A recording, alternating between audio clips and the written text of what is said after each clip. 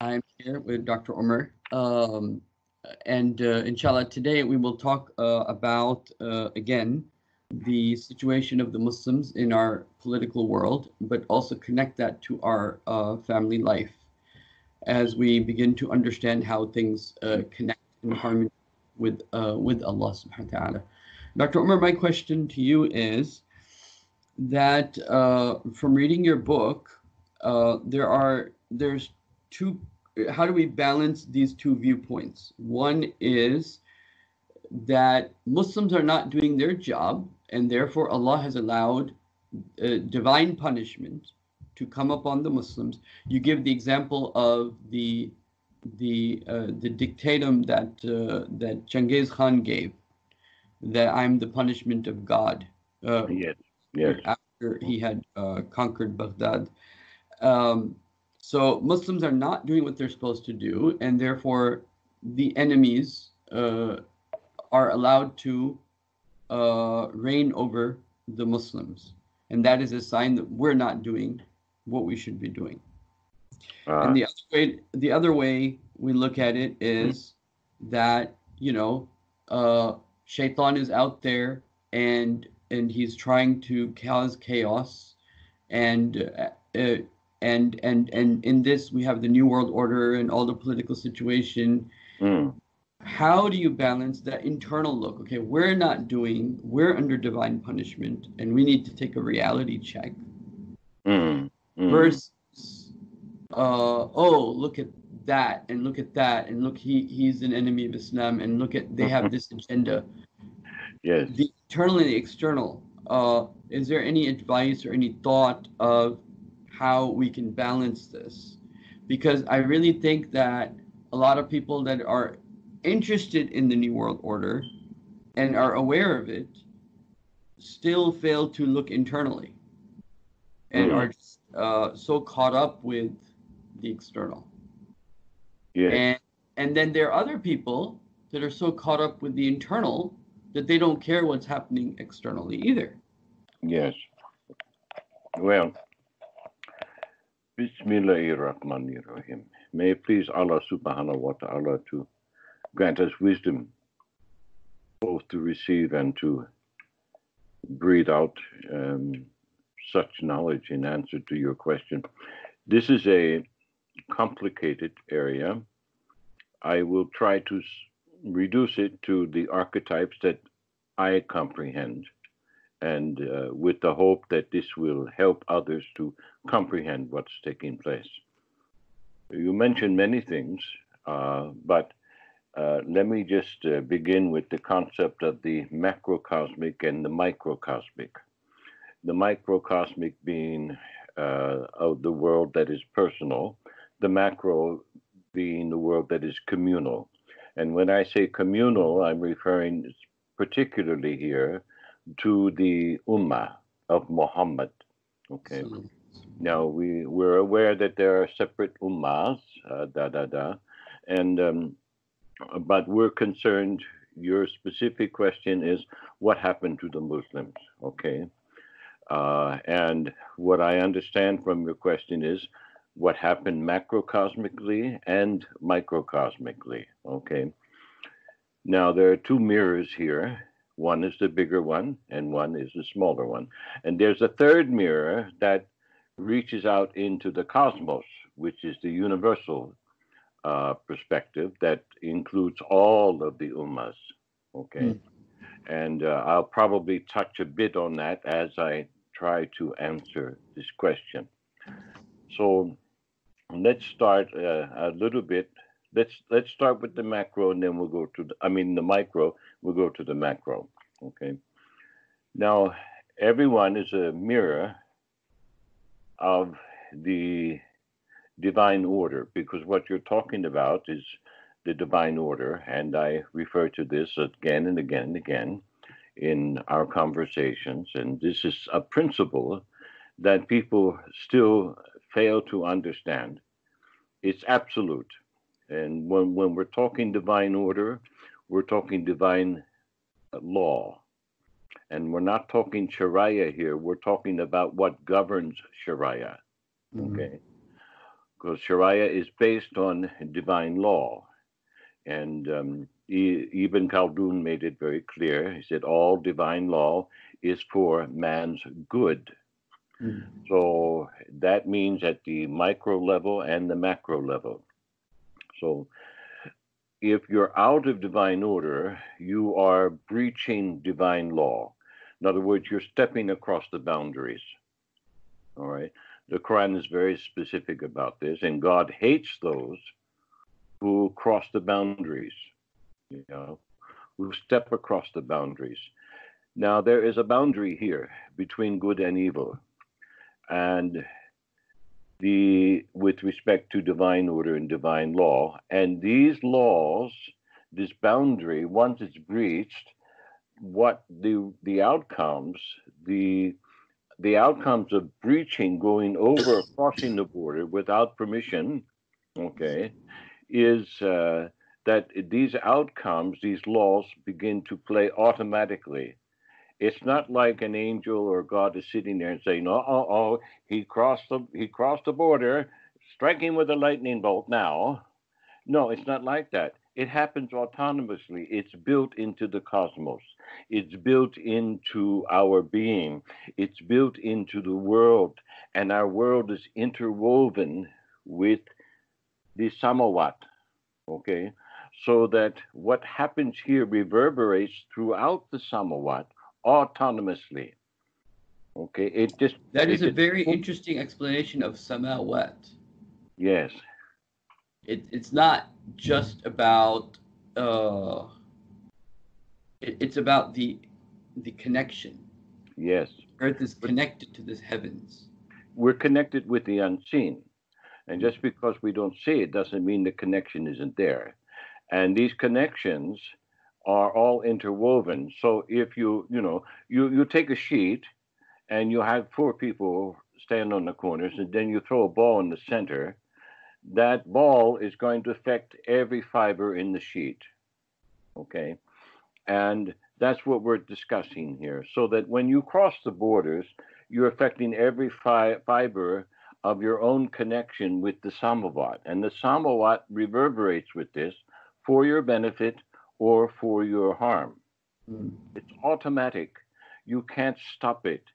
You know, the Hindus tried to describe this in terms of karma, and then they went on and developed their own theology here. But the principle is true. The principle of karma is true. Okay? The mechanisms may vary according to how you perceive it, but in any case, it's true. So there's a microcosmic harm and there's macrocosmic harm. There's microcosmic benefit and macrocosmic benefit.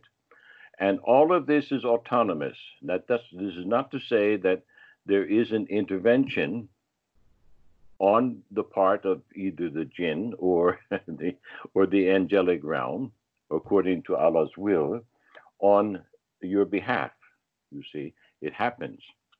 But I'm talking about an autonomous set of circumstances. For example, if you're homosexual and you engage in risky sex, you're going to develop STDs. Guaranteed. Okay? No doubt about it. They're the worst infected population on the surface of the earth, and nobody wants to talk about this. Okay? Now, I bring this example up because the Muslims are the same way. You see? Personally, they're doing all kinds of things and they are holding all kinds of opinions which are counterproductive and which counter divine law. Okay? But they refuse to look at it soberly. Okay? Because they're obsessively compulsively involved with, useless ideation.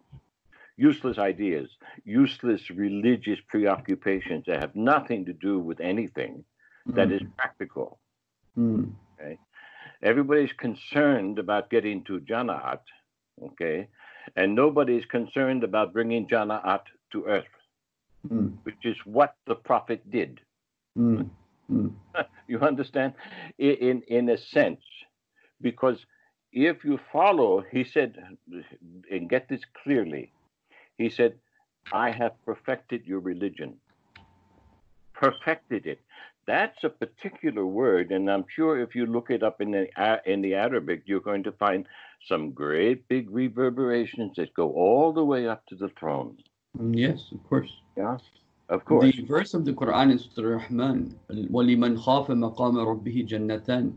And Yes. the ones who fear God are given two paradises. Ah, Uh, Now, some of the scholars, like Imam Ibn Taymiyyah and many others, have said one Jannah is on earth because you're yes, living according to divine law.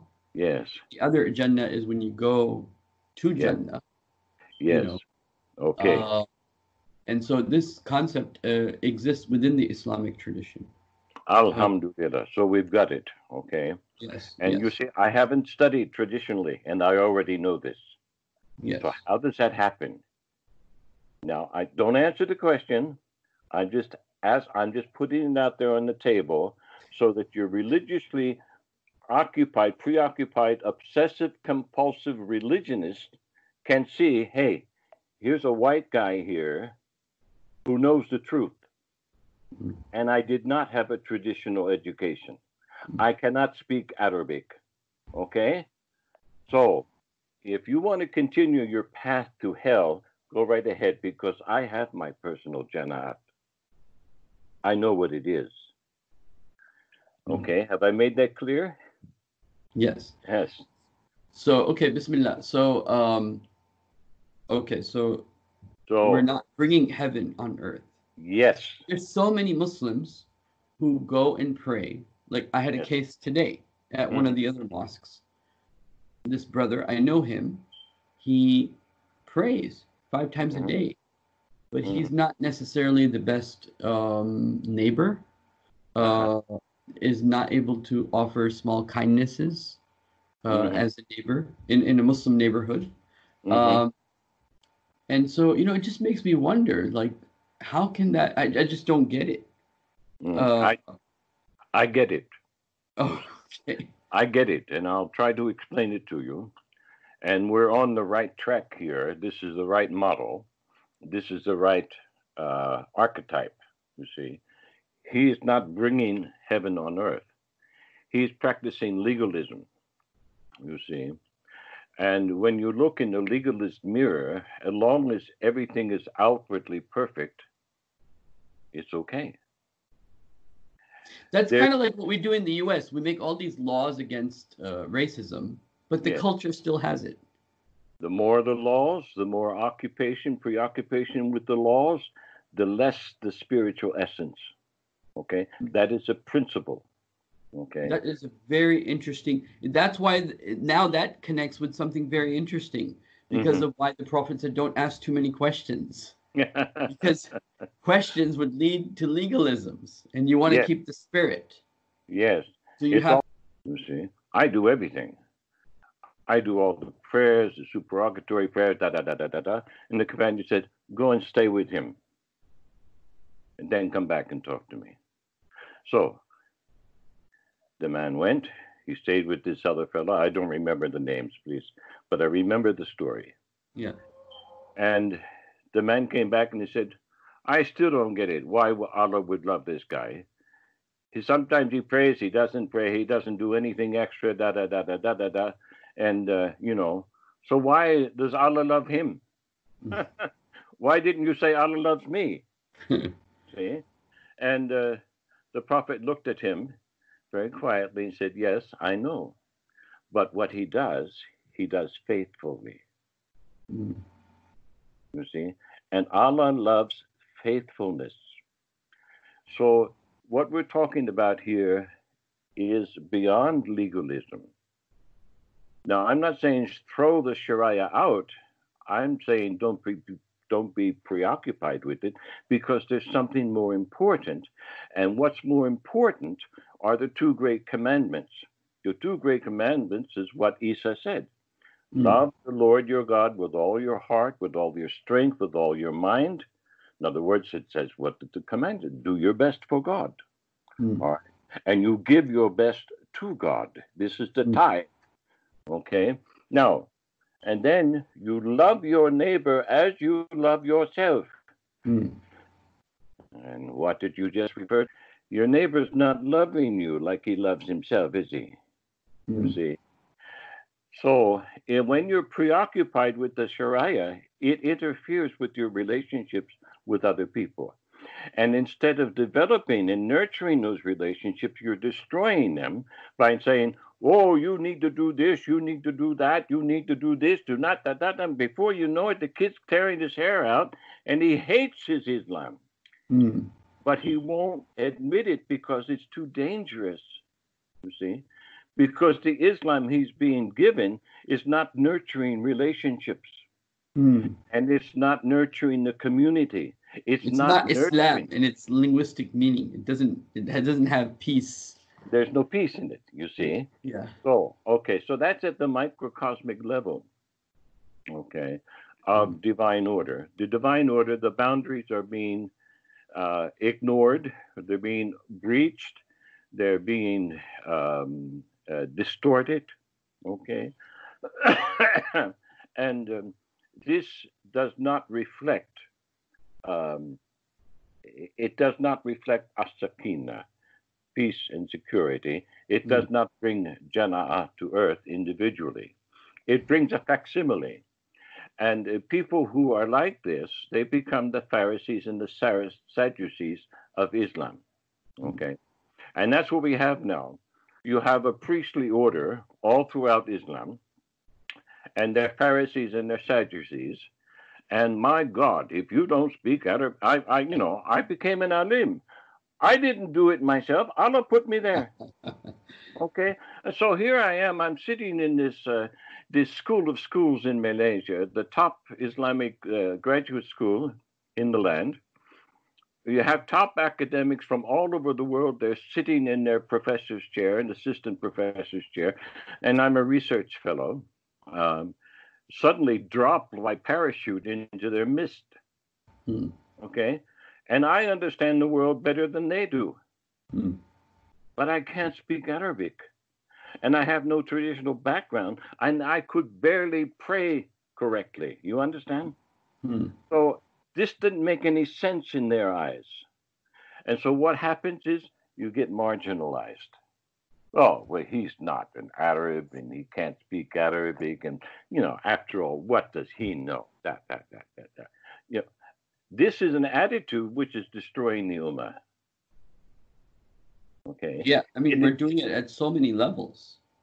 It's not the attitude that built up the Baghdad that was destroyed. There were good elements in the Baghdad that was destroyed, and it was at the academic level, it was not at the political level. Okay, so this microcosmic level is being destroyed by this attitude, by this Sadducee, by this Pharisaic attitude, okay? And it's destroying relationships. It's not building relationships up. It's destroying marriages, okay? You have husbands and wives nitpicking each other because they didn't do something according to Sharia. Well, this is nuts. It's crazy. It's psychotic, okay? And as a doctor, I can tell you that it's psychotic. It borders on psychosis, and it drives people mad. Okay, and further away from Jama'at. Well, it's also, isn't it kind of like takabbur, being arrogant, because you're nitpicking because you think you got it, and the other person doesn't. There's pride and arrogance there. No humility. You see, now I told you before. Remember, we had this little controversy, and I did it on purpose about me drinking on video with my left hand. You see, and I do that on purpose sometimes just to see who the nitpickers are, to draw them out. It's a trap that I create so that I can identify who to stay away from. You got me? It's a weapon. I use it as a weapon. And because these people are, well, they're parasites. They're bloodsuckers. They waste energy. energy is the energy that should be used to bring Jannah to heaven, to earth, okay, at the macroscopic level. Okay. So, I'm getting some kind of noise here. Are you getting some noise? No. no, I'm okay. No, I'm getting some kind of feedback noise here. Anyway, so that's the Omar is failing to bring Jana'at to earth, okay, their portion to earth, both microscopically and macroscopically. And this is one of the major reasons we've just identified here, this Sadducee Pharisaic attitude, and is one of the attitudes that Isa was constantly confronted with on a daily basis. And he said, look, you people use the law to keep Jana'at away from your people. You do not allow your people to enter Jana'at on earth. So if your religion is perfected, and if the man who does something faithfully is loved by Allah, what the hell are you people doing to each other? Okay? I think that's and this plays at many levels. Like you have the different schools of thoughts, the Hanafis, the Shafi'i, the Hanbali, the Salafi, the Malikis, and a lot of the energy is spent in trying to prove my school of thought, or the opinion of my school of thought is right, and the other school of thought's opinion is wrong. Yes. And then there is also like, if you're not, then that's one level. Then the other level is, if you're not dressed like us, if you don't talk like us, if you don't behave like us, yes, then you're not fit. If you don't have the scholarship of us is also right, but each group has its own school or scholarship. Yes. Like the Hanafis have their own, the others they have their own, the Salafis have their own. And they're all saying, look at me, look at me, look at me. I'm right. God. So somebody that graduates from Medina University is like, I graduated from Medina University. I have it right. Right. Yes, yes. And somebody who graduates from Dar al-Ulum is like, I got it right. And they don't necessarily like each other very much. And so a lot of our time is being consumed in this. Uselessly. It's a waste of energy, a waste of time. And I'm telling you right now that the people who hate you have organized their evil, and they've organized it in such an hierarchical level according to an undivine order, the exact mirror image of what the Muslim should be doing. They have created a negative image of what Muslims should be doing, and this image works for evil. And at the very top, they take a look at you stupid Muslims who are running around saying, look at me, look at me, look at me, I'm holier than you are. Look at me, I have the beard, it's red henna, and I have the turban, and I have the long robe, and I can speak Arabic, and I memorized all the hadith. Oh, look at me, look at me. And they're saying, oh, let them run with this. Because it's a waste of time. It's really, literally a waste of their time. And when they're preoccupied with that, they can't look at us. And they can't see what we are doing to them. Okay? And they will become... This is what's happened. This is exactly what's happened. Exactly. Okay? And so Iblis is sitting there saying, bravo, bravo, you stupid And fool. so that's the external fiqh. But even when we look, even the tariqas, many times, the suluks, the Sufi groups, even they have that attitude many times. Oh, goodness me. So you have that on the people that are concentrating on Islamic law, the fiqh, but you also have that with the people that are concentrating on supposedly themselves. But all they do is they end up trying to make themselves an elitist group of people that have secrets that no one else has. And yes. This is counterproductive. this is counter. Okay, it's narcissistic behavior. The best neighbor is the one that you can trust with your welfare. And the best neighbor is the one that you can trust to help you defend your home in the time of need. The best neighbor is the one who's going to run into your house when it's on fire, okay, and help you to save the seed, okay? This is the best neighbor, not the one who goes to mosque 5 times a day. That's the best neighbor, okay? That's the man whom Allah loves. Allah loves the whore, okay, who stops on her way home after a long night's work to give the dog a drink out of her slipper. Now, your Pharisees and your Sadducees are forgetting these stories. And it's right. And so conveniently. what I see here is that even though they're have like, let's take the story of the whore lady, right? Yes. What causes her to give water to this animal is her fitrah. Yes. This compassion. Right? This is compassion. Her nature is intact. Her disposition is intact, yes, or at least it expresses itself at that time and makes Allah happy. Yes. But sometimes we can be so caught up in legalisms that our fitrah is not in the picture. Yes. You become so judgmental, you become the enemy of fitrah, and you become discompassionate. You lose your compassion. A good example of that would be that there's a sister on the street that needs help.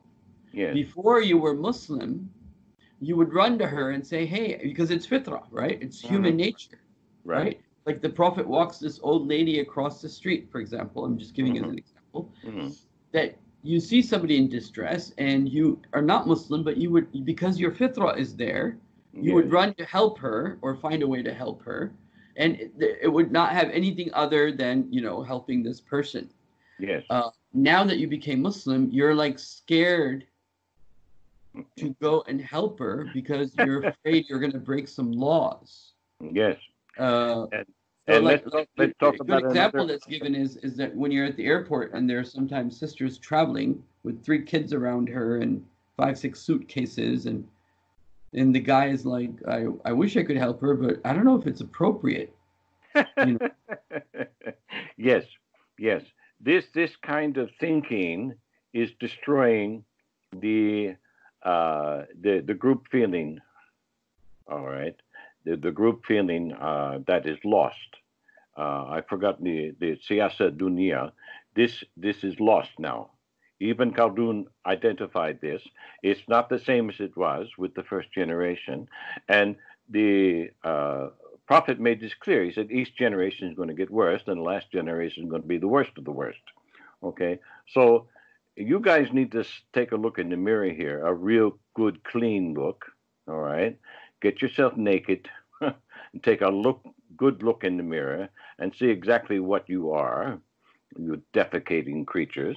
Okay, and stop all this pretense, because that's what it is. It's pretense.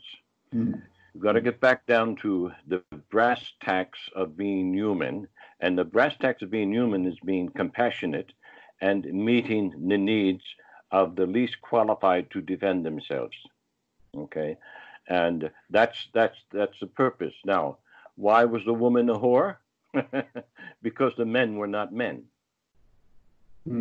They were not perfecting their religion. If they had perfected their religion, there would be no need for her to be a whore. Right?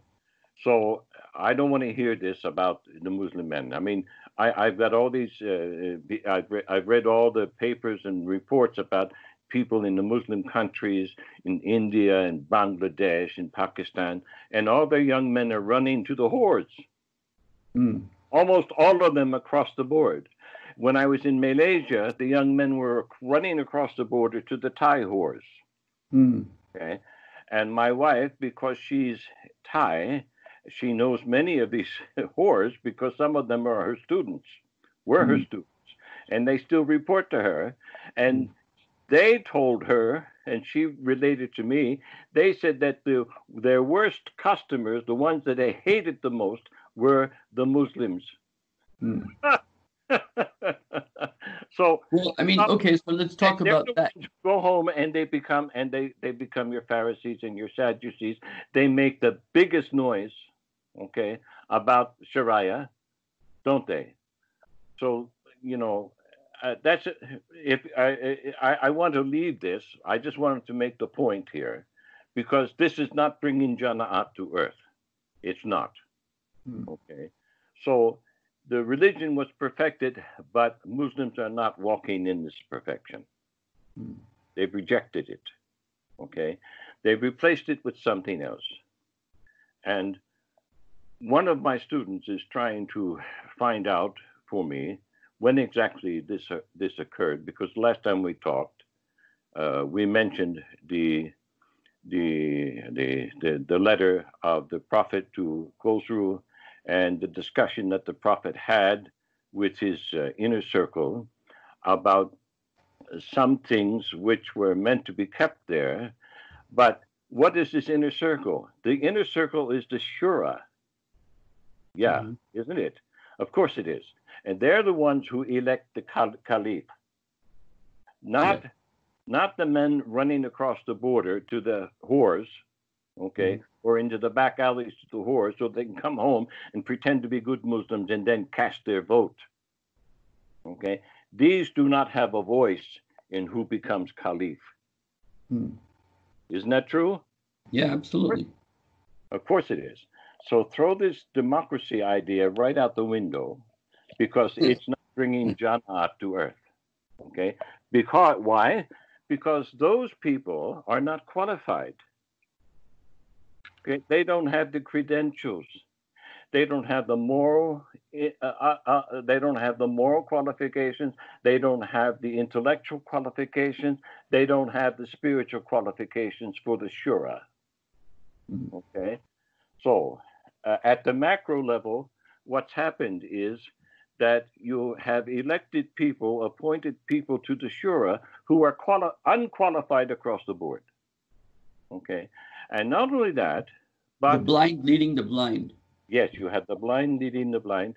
And not only that, you have an element of the Shura that has rejected natural science Hmm. out of religious preoccupation.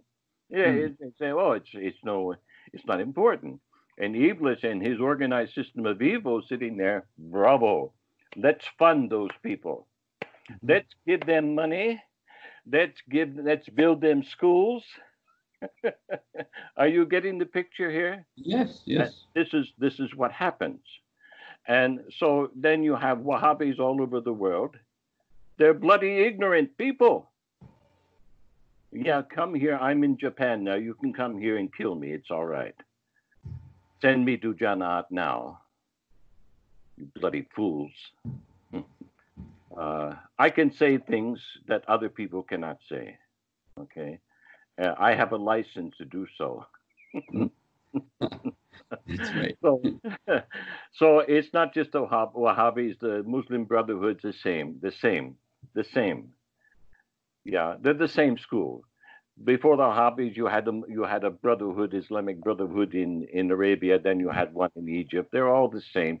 They're one-sided, Hmm. okay, in their religious preoccupation, and take that portion of the country further into ignorance along with them. Hmm. Meanwhile, we can do whatever we want with the country. And that's what happened. It's exactly what happened. Okay. Hmm. I'm telling you right now that your shuras, the people who think they are qualified to be shura, they don't know their enemy. Hmm. And they invite their enemy. I've seen them roll out the red carpet for the enemy of their faith. Hmm. I've seen them roll out the red carpet for the people who are preventing them from bringing Jannah to earth. Hmm. I've seen it with my eyes. Hmm. And I pounded my hand on the, I pounded my fist at boardroom meetings over this matter and was thrown out. Hmm. Okay. I was thrown out from my righteous anger because it's not proper adab. Hmm. You know, let's talk to some of the prophet's companions about that, huh? Yeah, I know. Oh, goodness me. You people have lost the plot. All of you religious people have lost the plot. You're divorced from reality. Okay? And Iblis is sitting there going, ah, bravo, bravo. We win, we win. And then every once in a while, he sends a message to Allah subhanahu wa ta'ala and he says, see, I told you they were stupid. I told you they were fools. And the Jews are sitting there and say, yeah, see, we show you this, the goy, they're cattle. They'll go whichever way we want them to. Yeah. Whichever way. So Jannah is prevented at the micro and the macro level. Okay. Have I made that clear? Yes, very clear. Good. There's a verse in the Quran that talks about Bani Israel, and many times we read it, but we don't see that when Allah is referring to the past history, it's actually a warning for us now. Yes. And Allah giving an example of Allah gave the laws, don't kill each other. And this is prior to this one verse I'm about to talk about. And then Allah says, and then you were told, it's almost like making fun of them, you know, وَإِذَا أَخَذْنَا مِيثَاقَ بَنِي إِسْرَائِيلَ لَا تَعْبُدُوا إِلَّا اللَّهِ. We told you not to worship anyone except for Allah. وَبِالْوَالِدَيْنِ إِحْسَانًا. And be good to your parents. وَذِي الْقُرْبَى. And your relatives. وَقُولُوا لِلنَّاسِ حُسْنًا. And say good things to human beings. ثُمَّ تَوَلَّيْتُمْ. Then you turned away. Then continues saying, وَإِذَا أَخَذْنَا مِيثَاقَكُمْ لَا تَسْفِكُونَ دِمَاءَكُمْ. And we took a covenant from you, will not shed blood. وَإِذَا أَخَذْنَا مِيثَاقَكُمْ لَا تَسْفِكُونَ دِمَاءَكُمْ وَلَا تُخْرِجُونَ أَنفُسَكُمْ مِنْ دِيَارِكُمْ. And we took a covenant, you will not kick people out of their houses. So these are some of the commandments that were given. Yes. And then Allah says, but you went ahead and did all these things. And not only you did all these things, you would take the people you would fight against, meaning internal fights amongst the Jews, you would take them as captives and then ransom them when you were already told not to kick them out of their house. Yes. So Allah says, then Allah says in this context, أَفَتُؤْمِنُونَ بِبَعْدِ الْكِتَابِ وَتَكْفُرُونَ بِبَعْدِ. Do you believe in some aspects of our law and reject the other aspects of our law? فَمَا جَزَاءُ مَنْ يَفْعَلُ ذَلِكَ مِنْكُمْ. Whoever takes to this attitude amongst you, there's no recompense other than خِزْيٌ فِي الْحَيَاةِ الدُّنْيَا, except for humiliation in this world. وَيَوْمَ الْقِيَامَةِ يُرَدُّونَ إِلَىٰ أَشَدِّ الْعَذَابِ. And in the hereafter, you're going to get punished anyway, even more. So I say this because I think that a lot of times Muslims feel that, okay, we have it bad in this life, but we're going to get Jannah in the next life. Oh, my goodness me. Well, now, that's another... and I'm contrasting that to your statement. That's another layer of reality there. Yes. Yeah, I'm contrasting that to your statement that, you know, we're supposed to try to bring Jannah here versus there. But the attitude now is, well, you know, and this is for the religious group, right? As a whole. Well, we don't have Jannah here. You know, they have dunya here. We don't have it. So therefore, we'll get it in the hereafter. The reality is that we've been so blindsided to Islam, the beauty of Islam and what it can do, and what it would have done had we been truly faithful. So, okay. So maybe this is a.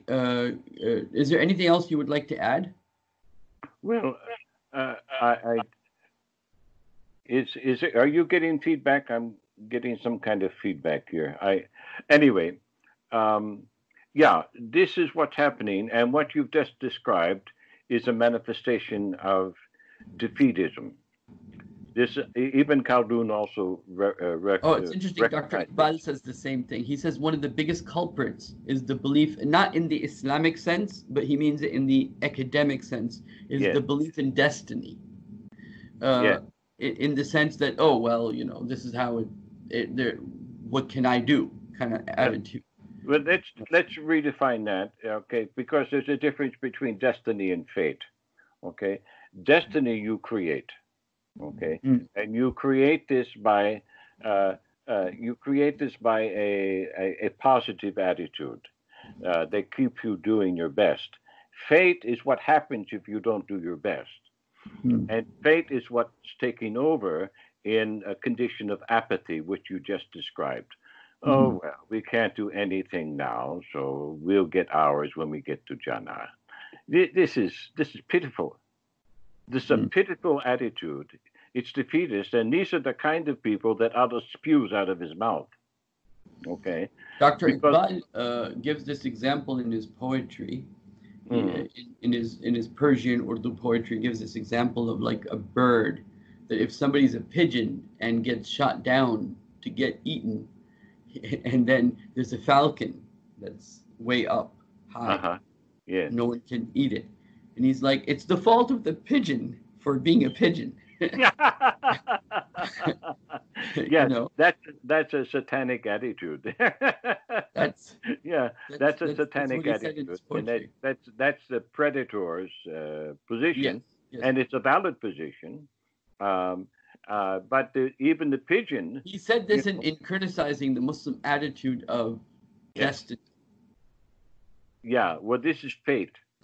What I'm This talking is fate. about, we're Yeah. talking about, what you're describing is fate. This is the inverse default, the inverse default status of the divine law. In other words, when you're not doing your best and you overstep the bounds, then these laws come into play and fate overtakes you. Mm. Okay.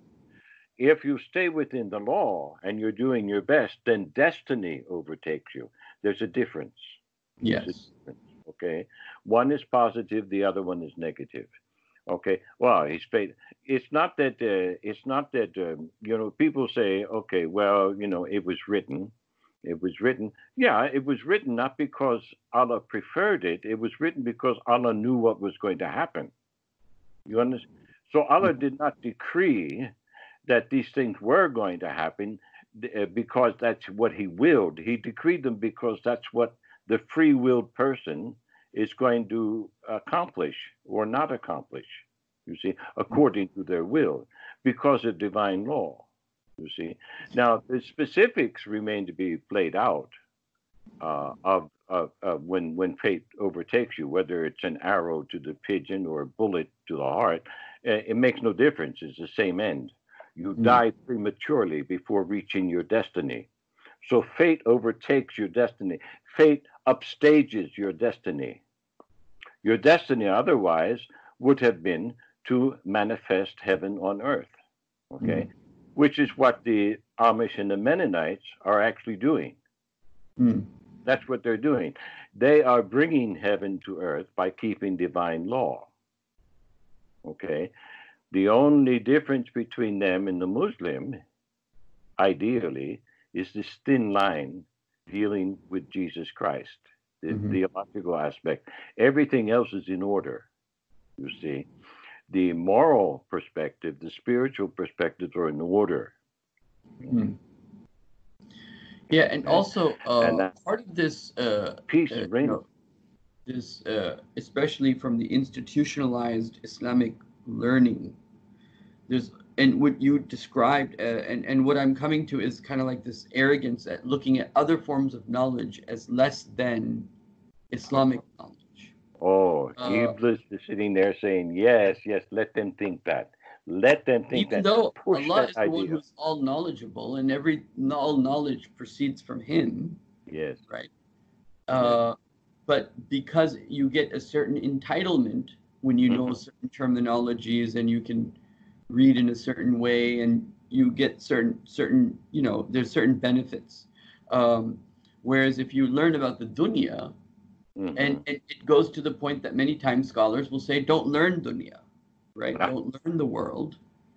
But mm. that just results in shaitan attacking us Yes, and subduing us because we don't know yes, anything about what's going on, and the result yeah, is shaitan has exactly. put our children in jeopardy. Uh, One of the very first things that the Muslims did when the early Muslims is they corrected their ignorance. And during those first 300 years, there was this great race to not only bring religious knowledge and spiritual knowledge, but knowledge of the sciences together. And that's what they were doing in Baghdad. Mm-hmm. They were bringing this synthesis that creates the balanced shura. In Islamic theology, there's this big debate that has obsessed many Islamic theologians, imams, scholars, ulama, which is the question of where is God? It's considered a very important question. So, like, I was in Chicago, and so I was going to be interviewed. So I was interviewed by the board of directors, and they're like, "Okay, yeah, we want you to be the imam." And then they said, "Okay, why don't we sit down with the public, and the public can ask you questions."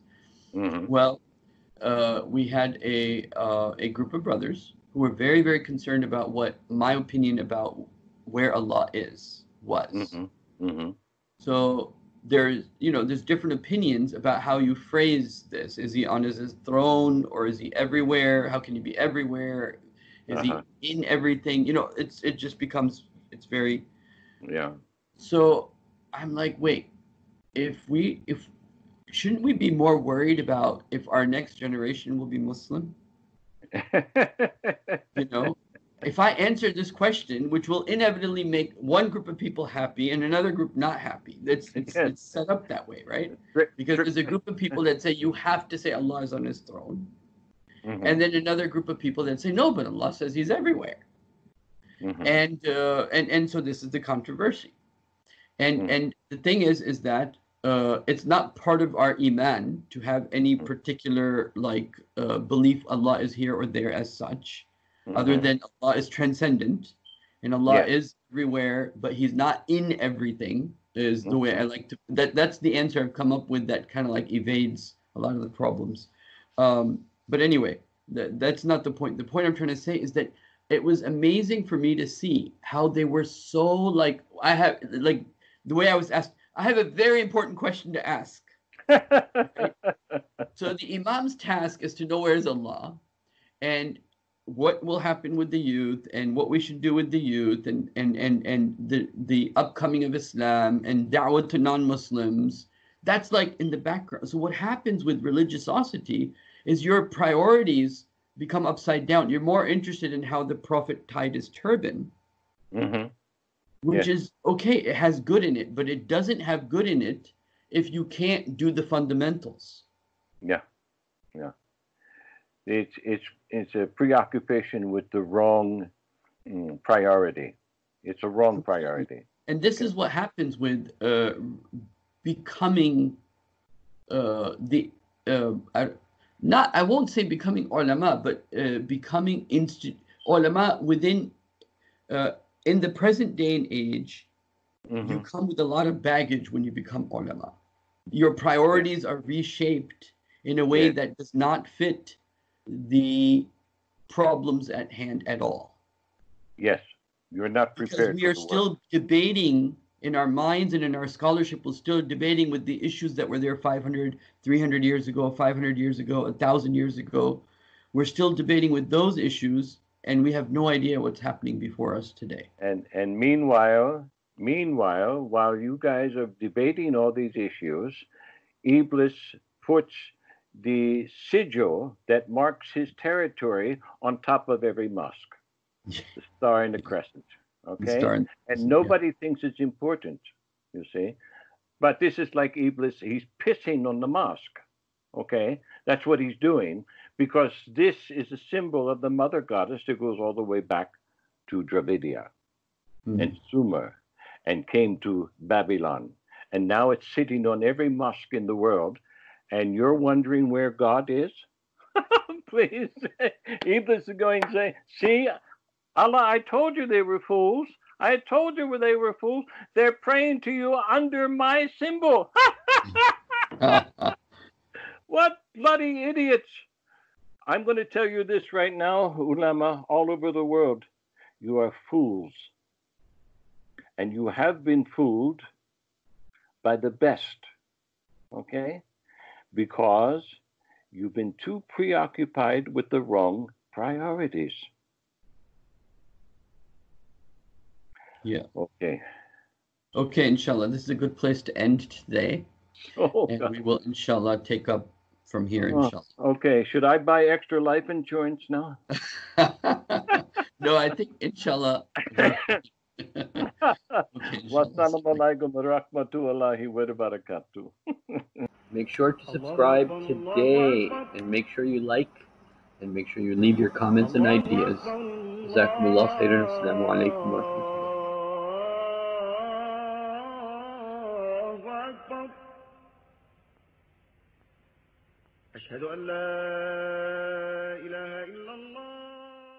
So, Bismillah ar-Rahman ar-Rahim. I want to end this session with Dr. Omar today with some spiritual, you can say, visualization. So, Bismillah, Bismillah, Allahu Akbar. Today we focused on A'udhu Billahi Minash Shaitanir Rajeem yesterday. Let us do the same today, inshallah, but with different words given by the Prophet. A'udhu bi kalimatillahi tammat min sharri ma khalaq. I seek refuge in Allah subhanahu wa ta'ala with all his kalimat, with all his with all his names, with all his commands, with all his words. We want to bring them to us as an armor against shaitan. So I seek shelter in Allah, refuge in Allah. A'udhu bi kalimatillahi, with Allah's names, his attributes, his commands.